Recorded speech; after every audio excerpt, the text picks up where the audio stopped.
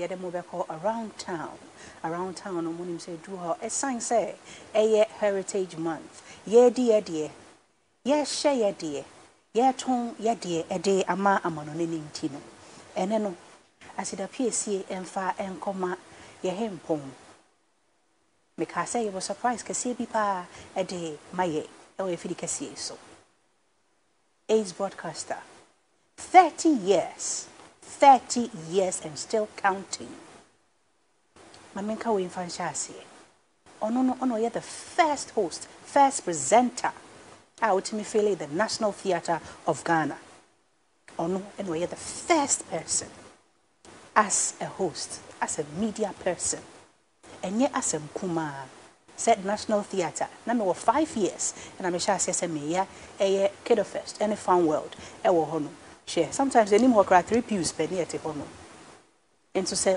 unyini na opese oye adwuma bi na nkofo bi wo hono mo a mpanyimfo bi wo hono mo opese usua omo a utimi ekọ mo na ase metimi aka say me proud say me hye ne na ase egusu usua ade metimi tro ade e de gu eye me status hey na me papa etimi kucha ni nyina no de asend me no we bisa me said way out tro you know as a trainer saying what you are saying we say we a media person etiquette is very important branding is very important say wo nipa da se ni nipa dua no wo ton hu e de ama no ne e de ama wafefo e de ama wo mpanyimfo no wo kasa ehia wo mannerism say dia wo betoto wo nsa ni nyina no ehia na me hye sa panyimpo yi ena ase wo ma men kenkan mu na me mfa ma mu na mu hu ohempon nipa kese a ene obeto ifedi kese yi King Kwesi Che Dakwa King Kwesi Che Dakwa dine toho no mo na we hu se penyini pompa ene no wetimi abedu hanom mebeko potokase King Kwesi Che Dakwa is the managing director of the Finest Media, Brands and Culture Limited and Heritage Apparel. He is the founder of the Che Dakwa Foundation for Culture and Communication, and not-for-profit. Mamin kanamunte, not-for-profit. Unsa ye can non-profitable, non-profitable. Mati brofune said ye can ye. Not-for-profit organization for training and mentorship in culture, public communication, brand building, and corporate and social etiquette. A consummate media professional, brand architect, and culture and tourism promoter. King Kwesi Che Dakwa, currently studying for his doctorate, has a successful career in both the public and private sectors. For over 30 years and counting, he has worked in leadership as a multiple award-winning broadcaster, communications director, music and business manager, advertising and promotions manager, show host and event producer, speech and etiquette. And as I say, waka hu ene wote se mekase yi a bi amafo feel say ye wo me amanone no me papa ene kire me and I'm proud to be under his wing. Etiquette coach, writer and fashion designer. Now this is what I admire about him. He speaks with insight and clarity on public communications, brand management, social cultural issues and customer services. Now one other thing that I love about my father, he works with the 3 E's. It has to be eloquent, excellence, and elegant. He's a chivalrous man. Te onante no tu ne nan so to mission atade mpo se do be fa ne ntoma mpo afra me ka we na mama ya fancy haya no ohempon etimi aba ye fidi kesi. The theme is elements of our culture. How pa na ye betimi ede ya mande ne ya mamre ebetimi adedi adanso adamuso nkwa trese we ye Ghana ni eno ntinene wetimi abe kan yensa wo han ohempon pacho akwaba oba fa Elaine ma wachi na ho tse ya me papa pacho tre mi yi na se budi e go hu yanke ye twi ton anke twi de te Ghana det no so kakra sa And I'm from Bom was saying. Oh, I'm so happy to see you. I'm happy to see you. No, Papa, radio viewers here. Unko asumdin ye Elaine. Na wahima din so the same. Abne champo ma said ya munyina mo de ma me no. Me da ase. Nchanka but TV says Obapa abne champo ma. Nanka abrofo na fro Abi. Abi, me pacho you me jatu. Wa Kente me da say my friend in some about studio. Me ba ha che. Akwa ba kese. Na me ba ha no me ni age se me nua ba ma ba ko ha Sami Adano. Yeah, Juma che. Yeah, Kahon started Miss Ghana. Send a Miss Ghana to be bad TV so no. Okahu na ne say Jumano. Oni nua ba ko onya ne baby kokwisi kwoti. Na young people are in Abrese dache. Ghana yamamre ne yamane no. Yeah, na yebehwe ne yitwa na e dia ba TV so. And me dese ene no. O ye pinyin so a say Jumano. Sami Adano onimu yie papa. Nyame show papa me so me boss. Na me ba no so me di bibi ketwe bi bre. Ye ka amane ne amamra. Okọ aman bi aso a obi a woni ani so. Okọ Switzerland o mse o mo pe watch. Ye wo ba ha. Ye wo ye edinkra symbols. Ye wo ye kente na ye wo ye artifacts. Na edinkra symbol we ambede ma woni. Ye frɛ ni nyamedua. Nyamedua eye onyankopon a obo ye hoban. Is God protection for us all. I pray that God protects you. Papa nyame show. Papa nyame show. Papa nyame show. Papa meni so. Papa nyame show. Benifo, mombo me de nda me papa. Emu oduo. Papa nyame show ate. Meni so de wa ya mame. Nyame ema nkwatenten. It has. Na tena se na che. Ya osrema me bia onye homo no nso mfamo. Amen. Amen. Amen. Nyamedua. Nyamedua. When we be echo. Se meje mo boada. Me pacho papa ene no yetimi koya asem so de. Yanko. Me pacho se amade ni amamre. Sen ena yebetimi aton ye hu ede ama afofo. Se bimpo echimafo no ase omo ya ayira. Nti ene no se de asem timi afa ho kame. Omo timi form ho sa. Yetimi chisom. Me nkase chima na ya ayira. No kra ni se chima share. Sabe obi na kire. Me pacho. Enti ni aye be kire ye mana. Ano no mo besia. Na se ye be me ye adwuma be ye adwuma if se bi sika ho ayede. No mo me no nyina apue fifiri. Na wo mo de nkwala ni ja maid servant. Na wo mo kwa ni a maid servant be kire wo mo na no besia. Na so wo mo maid servant no so a wo mo ntie na se mo mpo. Bia na wape laptop bi esi ni den. Nti ono akọ internet no so wanye parental protections bia wo so a me a open na okohwe ana TV so na ndia asey a yebu ye pan ya no ana ohwe ese oto obohwe ye nyina ye TV ya dodo na ye nheda emmomodin enkura ya ye program a ye de kire ye manade.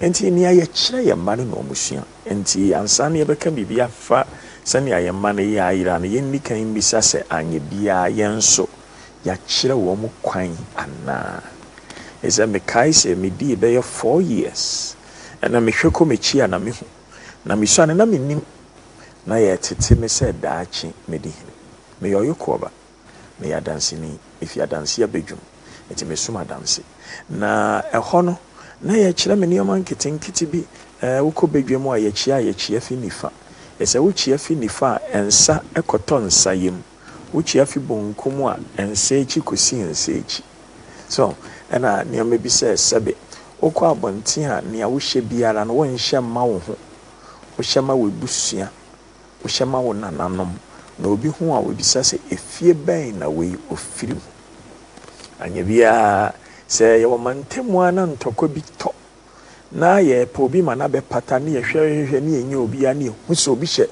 aposifo atade a afani police uniform ho na ne se obi agi ye nkwa ne ye dimirika kofre police ni efse ohyedan ohye police ni atade enti saa na ese ati ase se atade bi a ye hye no e ka asem bi kire obi enti wo police atade ono no hu na unim se obo oman ba pa ho ban oman ba a oye nipa bone de oboa me achi ni hye ase hu so jani so ana hu so obo oman ho ban oma abontin so ni embesisi oman ba who said doctor Shanatari and a stethoscope done coma who ya pen scrubs and a stethoscope no can hold his away, sabi or sayare.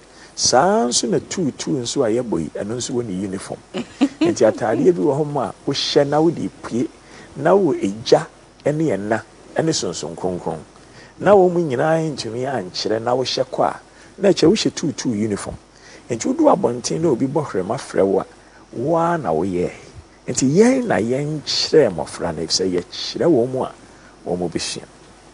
Na yamamreni amaniano. Akoya say yataka yasa ni entadia ho asem passing bibia. And no man comfort huntia. E say ebi wo homo a esen en entadia. So and no ne sabi we be say values, your values. Sabi ye wiase a ye wo no. E dey important. And na yen ye ho say saa de we e na ho hia me.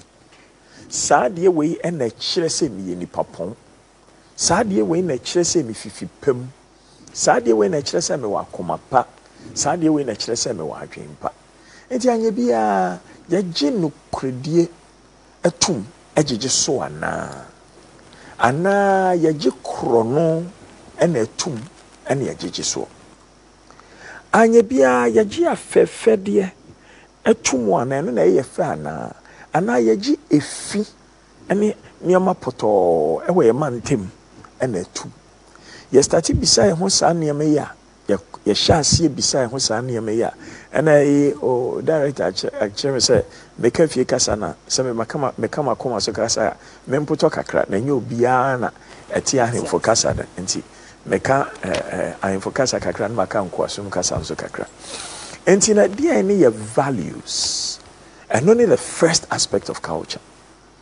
Nti se yentumi nkyere se Ghana fo anya kromfo e se sebi amaybe agidin say won mu ye epobofo ye akromfo. Nti eno no yempe kro no ye pe no kredie. Na sa value no ye protect in every household in the community. So Ghana fo ebuwo mu mpanyimfo respect for the elders. Na eno nso ye gitum na efie bia wo hu. Na mom respect for the elders no nso echi no. Ghana for say opanyin a wonya wo hu say panyin no ye de wo beka mmofra no ho. Ese sebe ni odi echire osua ni odi kan nante. Enti se wo ye panyin ni age ato se wo ye panyin na wa nante a ebedu time ni ye nyina ye nante sa apache. Enti na ese ye bo kokko ni e ma wo hu se opanyin nante ye na anya ba ko di echire akoka mmofra no. Na no nso echi na ebia Ghana fo yedo ye mma ntini ye nye pesemin kuminya eso bia ye beyi wo se besom oman no wonye ye pinyin wo ye yasoafo. Okay. Enti sabi eni ha na ama ye twa bibi so ne aka no man pinyin oye oman asoafo pinyin oman asoafo pinyin ese ye yi ne se oye asoafo a obesom aboye nyinara ye ho ban na ejapade aye nananom di gya yen no wahwe so ma ebia so obiara so ma oyarefo obubuafo mpo a onye adwuma no ye cha ono nso nya ne chefa. Enti no se ye kase ye do ye ma na eche se yenya kwan bi yankasi yenya akwenya eya meti se bi TV so no muka se minya akwenya yenya kwan yenya akwenya. Enti se yenya kwan bi se ye besomo a yenkyere se ye do ye ma me ye trimu nya din ma yenye pesemin kumenya me yenye pobo me yenye ade na akosi broni friend of conflict of interest. It's a conflict of interest na wo de batwi kasemu a eye kro no if you say openyi asabe abofra yare ofi na ye nyina ye ko osikeni bi o mantem odefo bi o mantem ho yakobo besia na sa na wo ni odefo no mo won kekan bi ne ntiase bi se bosia bi ai ba be bobia no wo wunya wo chefa fi mo no wonye openyi papa wo no wo mma if so your person nkuminya enti enom ne titiriw a ese yehwe se yeka ya mamre ne ya mane a what are our values? Now the values will inform everything else in our lives. It's a culture and woka yedidie eka ho sane ye tu kwan kra ye ka ye fa titi bi na ye fa bibi ye friend bon shika hey oba afra ya na emobo oba afra na emobo echese ahoho bi a na waso oba no mu ne nsa bibi ba hokoto bi a echese nyame nko ha na nim so enti sane ye mani nyina aka ho na ekire ya mamre ne ya mane na de enti ya na ye kan yasa ene sabi ye de wubo woka de wubofo no me pa cho ene ye ntaade hyemu no eno na ye tehu ene no ye taate eno nti na akoba ne saa no nti se ye nchimafo no yetimi akyerɛw mo yesiesie kwan apekwan no de amomo ye mpanyimfo ne nyina no value no se eyade a ye betimi ama aye akyerɛkyerɛ asɛm de afa de wubofo edwuma ho kwan ben na wo say yetimi fa eno nti na em se osagefo Dr. Kwame Nkrumah ene won a edi mechi won nyina hu nyanse bi se bibi de National Commission for Civic Education. National Commission for Civic Education. So, civics no, eno na sebe yede kire civility and etiquette. Civics no, eno na yede kire citizenship. Sebe wo your mind ba pa, ede enkwan na wo fa so ye wade na kire se wo your mind ba pa. Dewro no so ayebo ne yebo ama political party ana yebo ama oman. If say teteno ne akire civics, me de me fie ye share da kire me etiquette. Ye share da me tena ase kire me etiquette. O didi a say ne ye share ase o tena table a fork no ne ye outside pa na no na wo start didi and now didi starter and san one by next one be o main and san one by next one how be do dessert ni nyina ye kire na wo sabi enye obia na ofifie bi mu a ne papa ne ne maami enim ese me maami fi ahemfie enti ono ye kire na mamre wa ahemfie oyo ba ahema adansi ne a ofia bedwu enti ono nso na ne papa no oye station master for railway tete no nso na oye station master for railway na eche oye krachi penyi pa me papa de ono fi adansi dompo ase ono ye aduana ba bo ono nso efie busuamu a na ne maame eye aduane enti sebe sene serve ye aduane de me maame nso ye restaurateur for over 40 years and no ye kire yen but etiquette no nso ye sheda kire yen ofie na madwen kire me se ni onim ne betumi a kire ne ba ofie a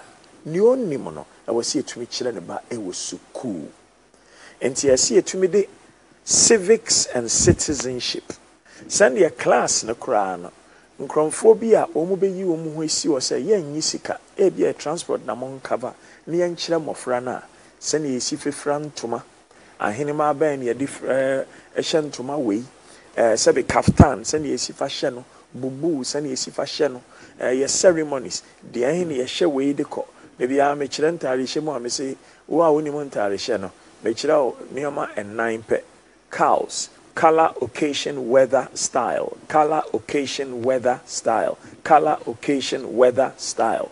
Ubetumi akai cows na. Sebe, yakwe yasia. Yanko Kente si. If you say color na, yedidi ehurisi. Color na, echire nije. Color na, echire celebration. Yakwe yasia, yefani enye dum kakra. Yebetumi a tuntum na ye. Na wo a wo ben yebusua na pa no wo ye ba no ma hye kokko ye obi wo a ye hye fita if you say fita ya mamre na making enye obi de ese obi wo ma watena abirikira che e bia na washing machine en hye dan ye enti ono ten opanioma tuntum sa na sen a wo hu enti hu so bi ta hye tuntum a me ma ne na ada esen a wo hu ntia so ni ma die si na ni nsane a sabi ya kura oni ama enye de bia na ye hye tuntum sa emom tuntum no so akasifo bi pe se wo sha eslemel enti no color, occasion, weather, style no ye kan ne de abaya mamre mu wodi kan obi invite you baby a wo hwe ceremony no wo hwe sabi edwa na wo komu no nti wo kɔ bedwam a obisa sa anye bia den ne ye hye obisa yi e yakwesi dai ye tutu ye fra kente ye fra ne ye fe nti na che wo hu ne abɛhye na emo bo hyehya wo ho a no wa ye se ne ye be ya wo nkɔ hyehya wo ho enkɔbro okurom hene so ese ye nyina ye hye ye kurom hene animonyam ye nyina ye taa nechi eno nkyerɛ sɛ ye yira kora na emom ye ma ono ene gina ma ye nyinara ye nyina ya taa nechi enti ana sɛ si a wa hyehye wo ho yi wo yo hema mo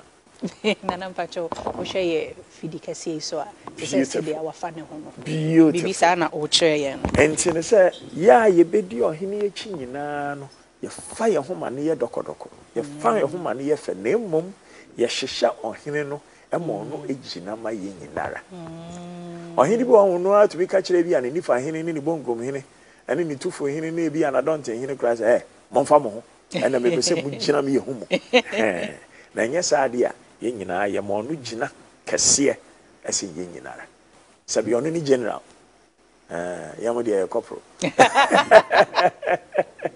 enti do say ye hwɛ ye values na nka sɛ wie na ye values na kyerɛ yɛn sɛnea ye bɛbɔ ye bra ɛno na ɛbɛ abɛkyerɛ yɛn sɛnea ye kora ye fie sɛnea ye kora ye duane a ye die sɛnea ye kora ye ntade a ye hye sabi sɛnea ye kora ye nkonwa mpo ɛne desire ɛbobɔbɔ ye fie ho sisi ɛsɛ me ho sɛ sabi table die if yamanone enso won say yama dagomba ni bi ne art fefe gina mfimfim me pacho ai enti nyama nketua bi saa ho hia me hwe akire ha me ho say the big six saje fu gina soro ho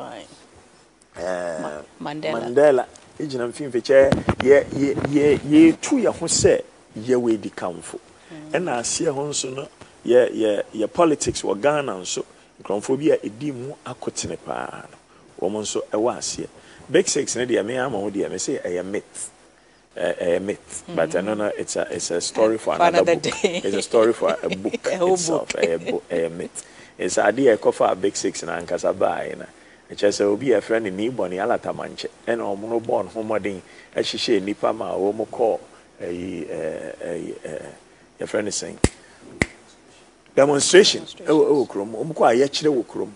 Na no mza abrofo no suma ya yinua no bi mo matutu tio prai bi mo so na ye pe nipa na chi wo mo no wo mo hwa wo mo na ye politics wo Ghana pa na eche ti wo mo nka kakra no na wo mo nie ene ye kwachi wo mo nyinara eno echi ne na eche se kwa yes wo mo ye big six na mo sabita frache wo yi ni akwa me nkroma ankasa etumi ye ayi a na wo yi wo mo baako na wo kire se obi an kire ne oye ya no kure ne se emma bi gudwom a wo mo bo modern ese ebi mu na sa politics ndi ye nka ne ene ne yenka sebe yamamre da na mpacho o hwe ye fidi so a togbe ono no o hwe jumper so we ye togbe siri o hwe jumper wo ne toma kente na se infantefo nso ye sebe enzima se enzima wo mo fi adanse abedwum na asante ensufie na asante mpo ne ye kan ya ye nsusu nka because woto obohwa Ashanti regions na ye were different groups na esa enti ene ye bebo mu baako enti mjakare na ha adwen onza na denchirafo tete no mu tumi pa enti na obi tena ase hu nyansa na sabi wo mu si nkonwa no mu hu se sabi esa no enye ebusua baako pe ene ekoko enye kuro baako pe na ekoko na emom diplomacy se yetumi ebemben ye ho na yedidi ye ho nkomo na ye kan ye ho bomu a esa eba ye nyina yetumi ka bom ekoko enti obi abeyi na chemfo na odi aba na ye de akoko enti asante na ye ka no esa enti ena ye ka bom safi wati ase asante na ye ka no Asante. Wow. We came together because of battle, because of war. And it's our unity na ye create na. And ye nuano mo ano mo esire mo no. Sabe, bibia aba ne ye kabo mo ne ye ba ye yehuna bobrim. Na no nsinti na we hye me no. Esi asante kotoko. ukumu apemu apembeba se ye kawo mu esenti no se ye koko a obenye bi efi kokofu obenye bi efi kumase obenye bi efi adanse enti o keka bom saade a na che obi entumi yen enti asante kotoko ebi mo se kotoko debi asante kotoko ukumu apemu apembeba enti ya nonso ye symbol no e porcupine kotoko.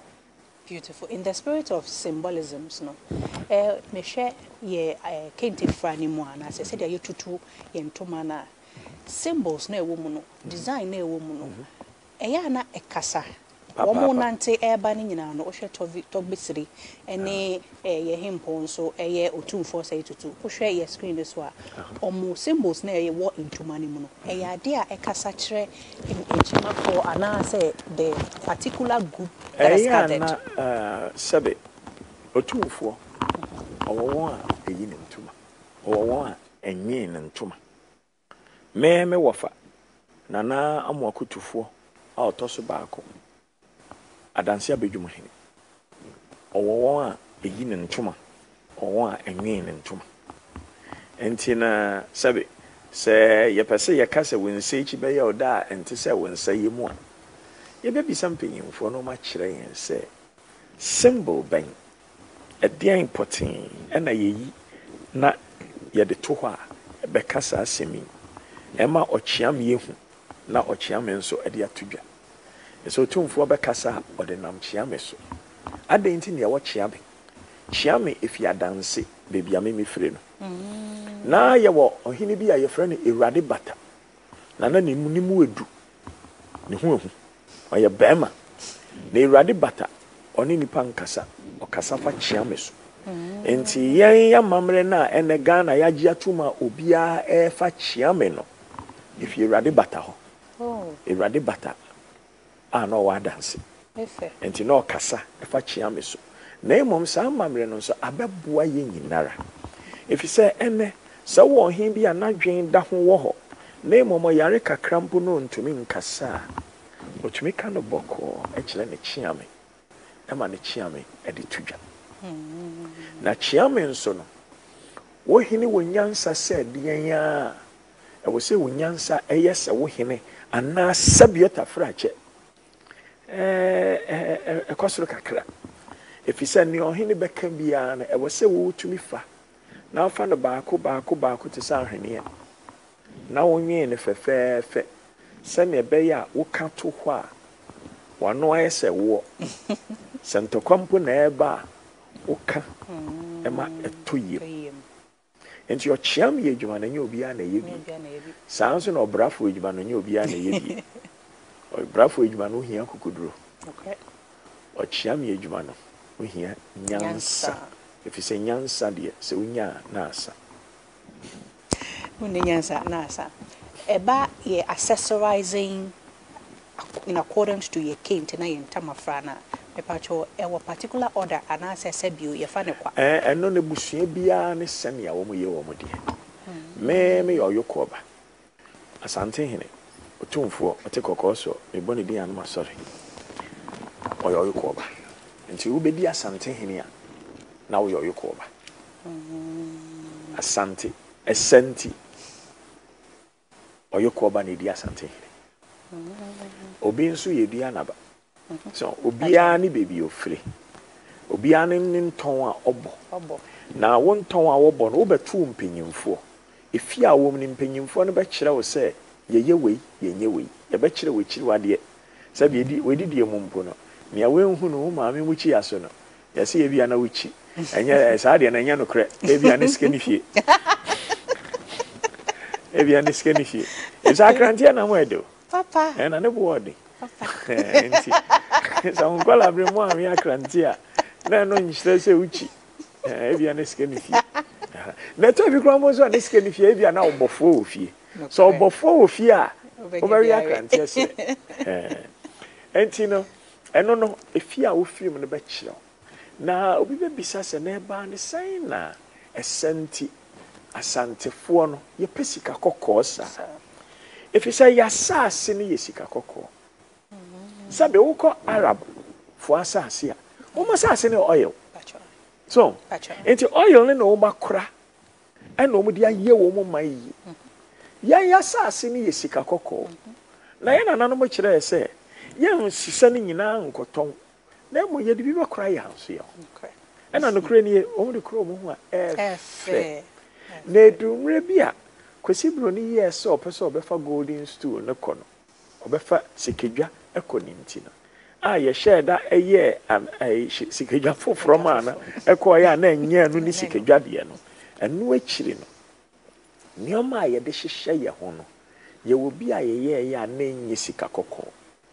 Ese nye de bia na wo kọ bedwemu a wo di sika kokko ekọ. Enti bi wo ma na ye brass. Brass na sika kokko. Wo polish a sika kokko. Na emom ne bo enye din se sika kokko. Na emom ye bodwa kese na sabi achimfo nyine gina wa ye bo hene ho ban a obi entumi mbefa na ade enko ne dia ende sika kokko ne de ko bedwa. Nti bia wo kasa eka. Ebia nso se symbols na wo so no. Ene kasa. Na emom se na me sifa kan no. Wo ye ohene na wo ko bedwa mu a ya no wahwe na wanko sin ohempon bi. Enti wankasa wudu ho a wotumi ma sabi ahenkwa baako edi nani kohwe bedwam no wehu ohu a na bia oniama kakra ebi egu ho no na wakoni bi egu asan de egu afidie mu boko ansan wa ba bechia eno asempa pacho we de yentimi nwane ne yonko north ne yonko hwe omo nso wo montade hyemu se de a etie north no wo mu wofugu na fugu no omo so wo mu ankasa na nwi wo ma de onsa asante nso ye nwi ye ntoma me pacho wo ko awona nso a anlo omo so nwi wo ntoma ya na ebi mpese omo kasi asante na static kente awona na static kente wo mu nyina na omo won kromfo a enwi enti no sesi a na ye pese ye hu ne a odi kan starting nwi ye ebi mo se ya da homa so ebi mo se ya bonre enti ada homa so ne bon refo no omu gusu ka ho asem ye twan se mu wi a mo ya mane ne yemfa so enti no not for no so no wo mo ntoma wo mo nwi na ne a wo mo ankasa tena se bi wo mo nsanwe no eno na ne bo edi be 2 years ago na me chire young people be na me chire about culture and tourism say edi any luxury. See a car luxury, ade any luxury. Ade na boy that so man na man ye luxurious and I say we that way.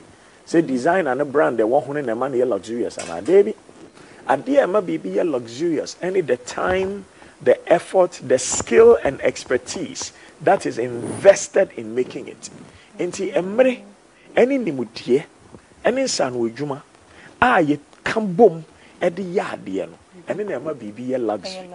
Enti anu nti na ama Rolls Royce. Luxurious. So, and nunti na ama ahenema anke was say luxurious. Now se sabe okoto sandal be from Italy crampa ne boarding si ahenema no. Enti woman ni omudi woman sanwene na ne boarding ne de afidie ye na efo. Ena fugu no nso ye wo mu ahoro. Ye wontiatia na eno no mebunu na ehye. Ene ye wa kakraka na ase ne ye toga.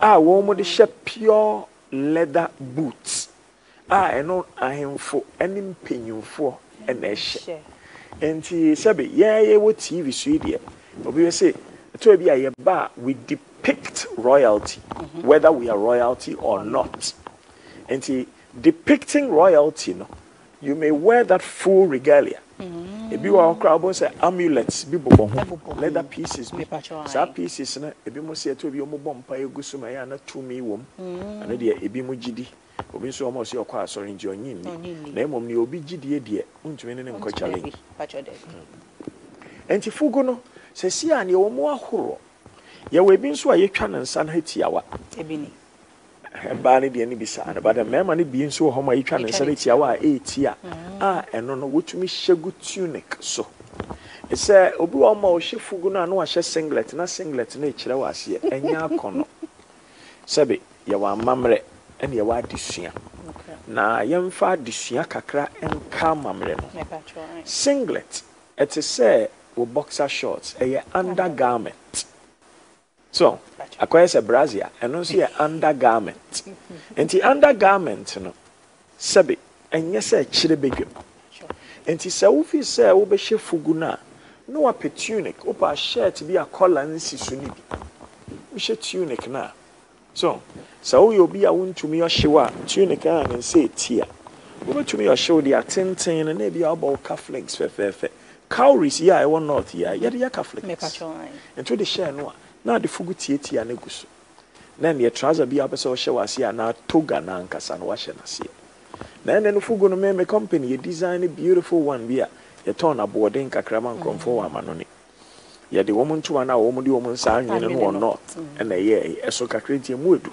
I sent to me am free emu edu pa enti no say fugu say efe papa we say ni say wo hye na hye singlet wase a won say enkyere e say won sa na ne ya pai ne nkyɛn ha ne de oh ebe mo de hye singlet na ye basa we ye efe pa na we mpo no nso no ne design ka ba ku bi wo ho nso no so de hye tunic e wase a enti wo a won pese tunic ne ye bright no wo to hye dark tunic enti wo hwe ehoma na e wo fugu no mu baako a mo hye tunic no ehoma na e wo mu no baako no we e de ahye no ne tunic wase so we ne de etumi hye ne sei ya na emomu a wo be hye nso a wo be hye t-shirt wase na mesrew t-shirt no wo hye no atare ase a e undergarment enye se kire wa no ya me hu ne sai ha me ba me mo de no kure ne hu se me pa amamre ne amane na me mfiri se me kire obi sa nkoye ntina asori kra se to bia me kwa asori a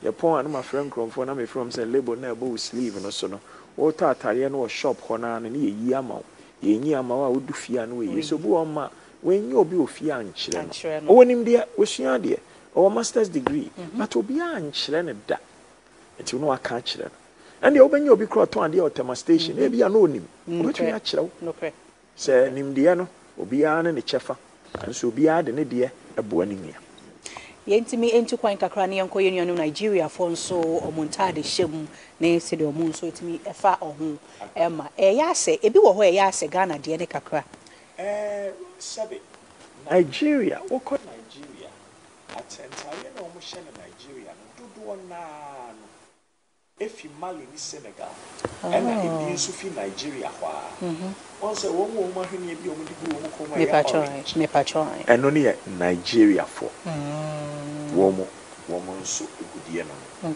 on se asantini egudie na egu me patron ena ebi nso de ye ahwene me patron ena ebi nso ne obeye bi ana homa mpo ana de nkra symbol Nigeria for sa wo orange beads no peculiar to Nigeria na mom e chena wo mo hye na ye friend Kofi e Mali ni Senegal Gambia nso ka ho bi na efa bakase sa de na emfio man bia na mom efi the Muslim religion it's a Muslim religion ne baby a wo be ko bia no wo mo pe Kofi ne hye e chena wo mo hye na esoro no wa a wo mo tumi pia to nkyɛn ne de eno ne efi Nigeria na Kofi no wo mo hye wo Morocco Kofi no wo mo hye wo bebia muslimi som ewo biara na emom bubu kakraka no ground bubu ne de Mali ne Senegal fo okay na Nigeria fo nso fa wo mo no mo ye wo mo de na mo di designs egu wo mo so enti ne se ya no nkromfo ya I say Nigeria if say wo mo nipa na doso enti anyumpo na obebo a Nigeria fo fa onyum no mo bobi a yesi wo mo na ye e say wo mo doso ye ka bi before wa Africa Nigeria wo mo na doso pa so but nia enye wo mo na de bai no eya mo mienka wo mo kyene bi ho ma ati say Kofi ne na esoro na emre jo mo hya na mo pia atonchen and ofi ana wo mo ntuma bi wo mo frɛ na aso ebi ni say na efi Yoruba fo ho awa Nigeria enti wo ko so bi hye bi South Africa wo ko so bi hye bi Paris o efi Yoruba fo ho awa Nigeria na ene no wo mo nyina agi atum enti obi wo mo obeka so da bia de ntina se efi Yoruba fo ho efi Igbo fo ho efi Yoruba fo ho esa nioma ne bi ho ma eye wa mamre a e wo se wo ma wo mpanyimfo ka na wo ma we chiri manso ehu anya sa na adaachi bi no obi ba abaji afa esa high life na ye bo a yesi e friend Afrobeat se ya ye ntumi anka se o mo betumi a friend Afrobeat na mom no kure ni rhythm na mo bo na de sebi a high life a better time be a high life no cry a beira apatampa wo ho so people for apatampa no de ko bo jazz obetun a friend jazz na emom I was say Ghana fo a ye wa mamre ene amane edwuma mu no yetumi sori ne ye kasa jazz de ko yie pa na emom our key elements of apatampa ewo agbaja nso wo ho minim American musician before Sanders ofa anyum beat or boy na that is agbaja pepepe so into your bag Ghana Michiano USIS many years ago many bonko na me catch it me can say oh yeah you the same roots now your roots is in the spirit is in the soul is in our music is in our food into wherever you go in the world where you find an African there will be certain elements of culture in that African. And see, ono de no ni magbajano, but it will be soon. Because you are. Me pacho in the spirit of posterity. Say ye betimi akra yankasa ye de na ichima phone so say beauty say de okan no penyin phone na chiro mo no. Kwan be ne betimi akra so mo letimi gina yi e de. I was here twere. Yam pa twere. Obia we di president wa Ghana bia wanya kra na so tumi twere buku baako. Obia why head of the National Commission on Culture ewo Ghana bia wanya kra na so tumi twere buku baako. Adentina de bia ya kasa ya say Shakespeare. Ya kasa ya say Chaucer. Me kasa me say me ma me ne me papa. E say wo mun nsem wo mo ka no. Me twere. Say yan twere. Ya mamre ni nyina ba yira. Ebin crass symbols cry, Osha, America for actually one some do online. I say Yankasa Ghana for. Sabiama Tedu, so one chra. And Cabeden, you see on your more kind. So, it's a was say, actually. Na ye chileno, na yan crom fonso a woman art a jumano, no more the illustrations, the pictures, no so. Come on. 4 years ago, my mom ran to me and be maybe so monkey. Woman are twins. From twins don't beg. Me catch you say, woman bombardier, now woman pay sponsorship. Now woman call all over Ghana. Now woman are just photos of Queen Mothers of Ghana when seated in state and just when at home. Na Sadian, Ebeka asema chirima. Sani mi yana medicha woman. Mi jidi say woman yebi. Ebi omunye omobey. And no switchy just 2 years ago, Kumasi. Michelle Baby, a friend of Kuya or a photographer. Or not me man a similar assignment. Say, we are photographer. We photo wants to go and take pictures of the households of the Queen Mothers of Ghana. Near Ebeya ne say, we try photo no to and tadi a woman shanning to my woman fran. Daching crumpo no makase. Ghana 2022. This is how the Queen Mother and her household dressed. Yahe for Nidia said women when they are in state. Okay. Women when they are traveling to different occasions. But we share your fashion nankasa. Ada your Queen Mothers the nice. Na ya na ebi mu yom say o media me fashion. Obi a pe fashion. Emom obi wo ho ma ni sika nso nti o twan ma fashion ni twemu a na o hye obi a pe fashion okay and obi nso o ma ya na on pese okobedwemu a ye be hunu bebre nti ya na we dum ne fashion na kakra na fashion no obi a woni ne fashion e kire obi o ma ne fashion e kire ne dwuma a oye o hwa lawyer fo a won no so okokota ne fashion no e ye uniform e kire dwuma a oye obi nso o ma na ne fashion na e kire se sika wo fie obi nso o ma na ne fashion na e kire se ebi ni ho ba mani abue obi nso o ma na ne fashion na e kire sebe amamre ana enton a obo e na obi nso o ma e ana ne fashion na sebe e kire ho kire enti wo fa wo ho a yeah, me color occasion weather style now we will color na we be sound say he na me crop baby I make cron say be say me fa me ho ana say me fa me ho sie and I say be atale na ma hye na kire me dwuma me yo e kire say me fifi pamu ana kire say sebe me tutu ni and be ma tutu for class wo matari o mo hye okay say nya ma ko na be tutu me ma so bobi And into color, occasion, weather and style. Style ne ya one kasa wo individual personality no. Enti ebi ne se me ma hinima ya amayi. So sebe me dia me ye wi a na nkromfo esu. Sa na me ma ye madwen se me ye. Nkromfo esu a ha me. Enti we me company Heritage Apparel and ashasi ni e boka. The company na sebe me ye in London. Ti dodo na ye ton abrochiri. Enti no obi hu na ye ne fa no atobi. So we hu Balenciaga na ye ofa auto Balenciaga. But we hu so a no auto imitation. Enti wo ye ofa no auto original. One want to auto imitation. Enti this is our fashion.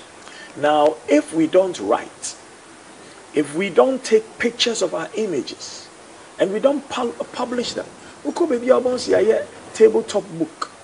Very nice one, maybe a Tom Ford, maybe a Vogue. Same way, I see a tabletop books. And we have so many photographers. In fact, 3 or 4 photographers between me can boom. Omo can boom no more images ni we are. Maybe a woman by ye chreno. Na ebi a ye de brofo and actually kasa ye de akaho. So that those things will essentially chronicle our history. It's a young chre. Young chre. Say akra me see obi a wa ye ni PhD bia me go so ye me de obi a wa ye ni PhD bia wa publishing the thesis bia no. On school no onye no book ukran so no samfam tudwo e se bibia ye pre o ni bibia ye adwen ho Ghana biara no obi adwen ho atwere ho adwuma nso e da university bi shelf so e ma mfuturo a eguso no mfuturo ne say ye gare a anke tumi hunu ma the whole Adontin secondary school.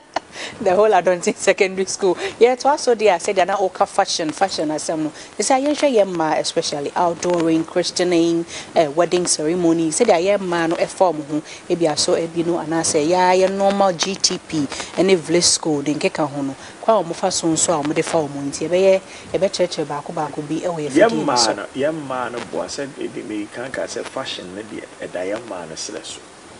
Me man de ye she uniform. Remember the uniform. Na young man fashion in the almost less. Now say ye can't young man fashion or Ghana.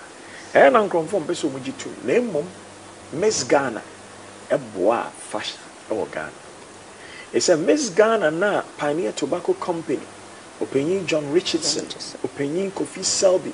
Opinion Jimmy Aiden Ogdi. Opinion John Warman. Opinion Gedilai. Any opinion Frank Edwards Aiden mo organize a sponsor in so a boama a man no mini ma de pam any designers na one Ghana and conform woman sandwich man. And a Miss Ghana evening wear na near yen any cultural outfit na near yen obi who ni TV so I said adie may ye be but be a mean to me yen send me away share no but me done in a kakra. And you know, sika no a designer no ho.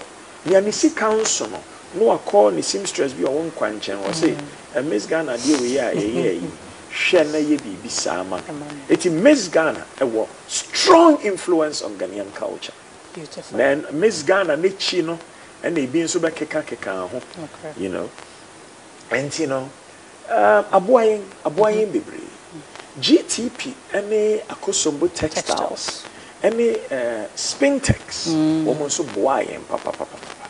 And Adahoma Kente, any Bonri Kente, any Volta region Kente, any Northern region, and so Womo Fugu, any Quintino, and also boy and papa.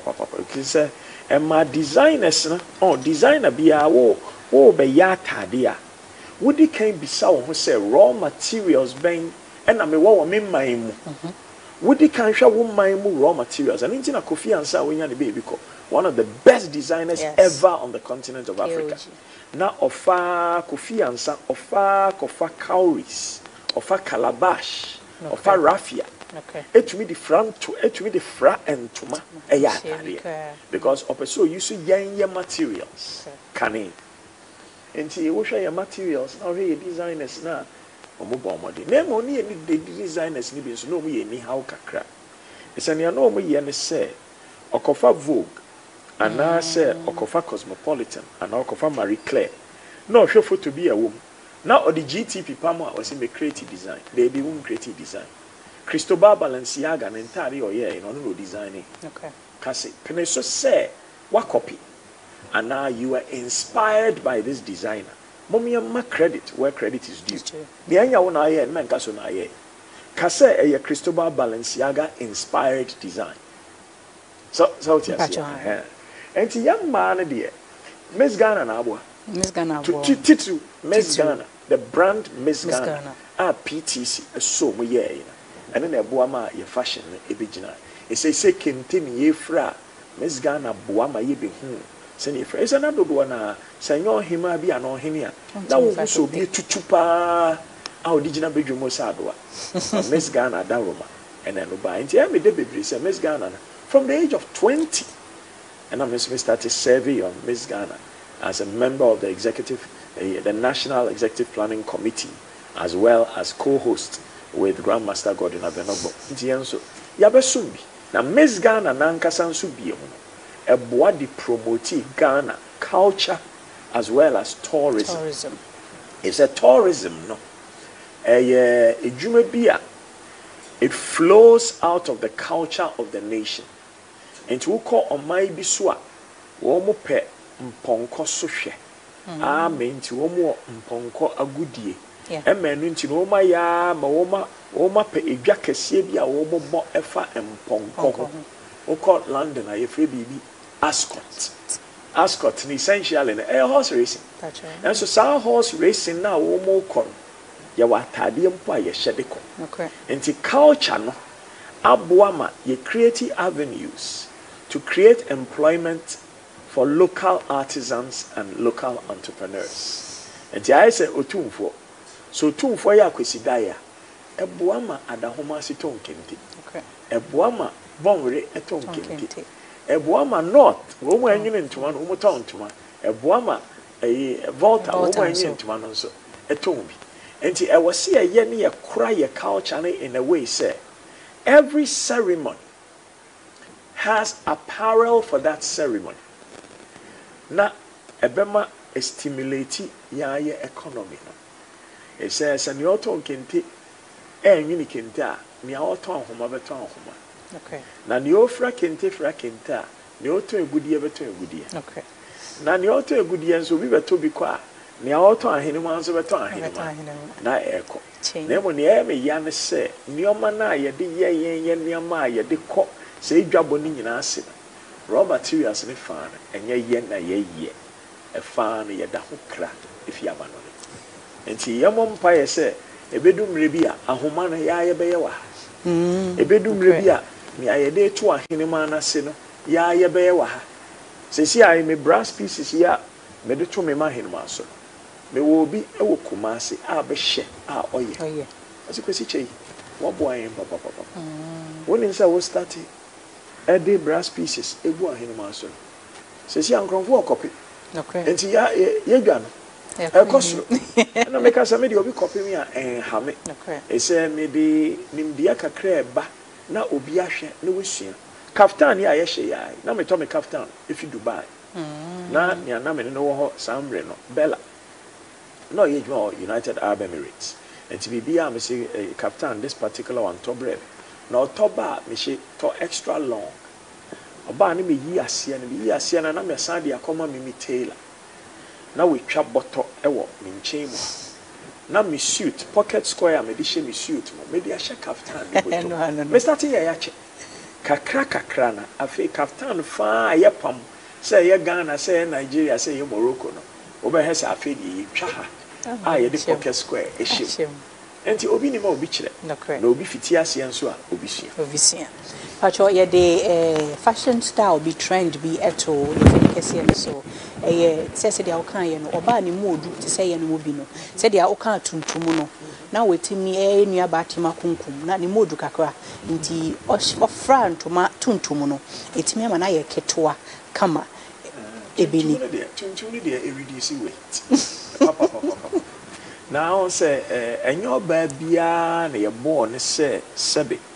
baby a oma ne ma milk na ebe ma ena enyo ba bia nso ne ye born ne say baby na wodi be free ne nchenchen mu ebe ma na emoma fashion designers no ohwe woman tadi a woman yana dodo na kyerɛ sɛ bomodian said dodo na wo be ma oba benya hourglass figure and na me bi mu koto hips hip we pad here so beto hips atade na nkasa wo design a papa obetumi design e ma sebe obenya sa hourglass figure e mema nso nyina ye bomodin sɛ ye benya figure a ye gina ho a be se sojeni a sebe oyire no ho eye adwuma enti oham utwi mu ko sɛ wo bo eye kakraka esin wofu ese efu ne ye kakraka e de yare nennam nti na sabe se wo mu edu a bright colors na efe na emom se obetumi a na nka e bia wo de bibi foforo abom na asia na e bia wo ma na ye a line kakra so na chewenya hourglass figure but no dey subject to another day a whole subject for another day. Factor Futu Etwaso at the moment, how we can help with our development and our national culture. Culture, no dear. So the first thing they say, you must curate your culture. And yes, oh yeah, the apahoho, baby. You curate your culture for your own wellness, for your own peace, and for your own prosperity. Titinini yesi dana yesi finshia. Yesi finshia, if you say busiani nyina wo finshia no. Wa obeka ye ntokwa ni gina bontin e se wunya abo refie no ma ne ye katu mu waka so na meche enne no yensin finhye avio e se busua ne mu acheche ma sabi ebi watakrade ebi watamale ebi watama so enti se si a yesi fie no se ne ye be ya ya nkasa no ye ma ne di agora ye be hu wo mu eho hia wa wo si fie a obe di agora wo hu wo mu no sabi me a menua bi ne swimming pool ne ba aka baby wo we si fie a ye ne se ne be ya mofra na edi agora wo fie no a wo na wo si fie no se ne be ya neoma a efe no witumi de kire na emomade esa witumi bo fie no ho ba eno nti no bo mo si ne fie ewi a na fe wato wo tintin ya be fie no kra yin na si ye den you know na emom no ye cry a culture for our own wellness, for our own peace and our own prosperity. Na ye kra culture ni wie na se culture na esum ye yie na eba mfaso ma ye wie a na afi ni ya da na di a kire abontensofo na wo ma besra yen na wo ma behu ye mantemu a yakora ni ya efe a efi ni ho na wo ma ba betie ya nwomo a ede a ensempa wom na wo ma behwe ye dwabo a efe a wo betena se hwom se a mefi amana na we de mi hu bi da na wo ma behwe ye sini a efe no mo de tuo mo de ho mo so mo so de na efe na mo yan so ye de ede mo befu no ma be di yeduane nso a ede na esan ema ya hode na se ka ne sa mamre ne ye ya se ye ya de apa ahoho pe dia na ne sebe ye ya yira yan kura mamre ne eni kan emwa ye na eboa ye wi a ye de afra bonten sofo ema mo de sika abeto biako so when sua de pa e wo ne dwumadie a yetimi edi e anapei e wo dwebram dwumadie ne so a ene na sese de aye papa kan ye no wayera pese obeyera na panyin so wo fia obekye wade a won so obefemu aba esa de ato okokoso e de ato wadwene mu e de abata wabra abo ho de abo obra e fa ye culture ya mamre ne amande ho de a ene o de koye Facebook de so at myctvgh.com dia yesua wo ha ne nyina no obekwa akohu ewo ehono heritage apparel etimi eya ade pa e ba se ye beye ade dem sronko eya hemme dem sronko ene sede ne nkeka ho a ye de beka ho de abata ho ama wo de afa ho a kwahwehwe mo chi akwan king kwasi che dakwa ohenpon ene ne twetwe nkomo efa the development of our culture and our heritage me sorry so medino eya abena champoma odikai Dwabre dwumedie ne so obremonsam enso ebe peso edi amamo hena wan sam afidie no ye basima